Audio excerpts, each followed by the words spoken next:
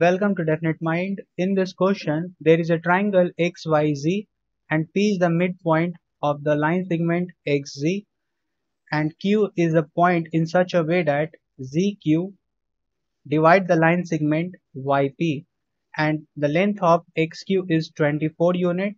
Then we have to find the length of QY. So how we can find the length of QY?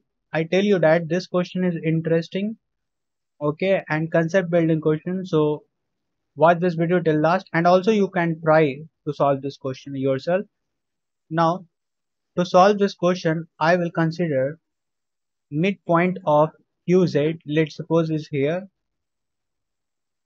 and according to midpoint theorem if we connect midpoint of two sides of the triangle, then this line segment PD will be parallel to the third sides of the triangle and the length of this PD line segment will be equal to the half of third side. Okay, that is PD will be equal to what? Half of the length of QX according to midpoint theorem. Okay, then we can write 1 by 2 into 24 which is equal to what? 12. So PD length is equal to 12.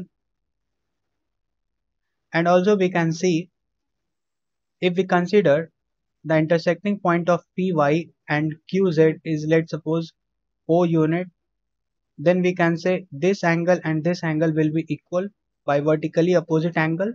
Okay, so in this two triangle, that is triangle OPD and triangle OQY, we can say this two triangle will be congruent because two side OY and OP is equal according to question. This is not scaled actually, so understand only concept here. And these two angles are equal, so this means what? This two triangle will be congruent, and according to congruent properties we can write the length of QY equal to the length of PD, and PD length is what? 12. So 12 will be the right answer for this question. So thanks for watching this video and please like, share and subscribe this channel also.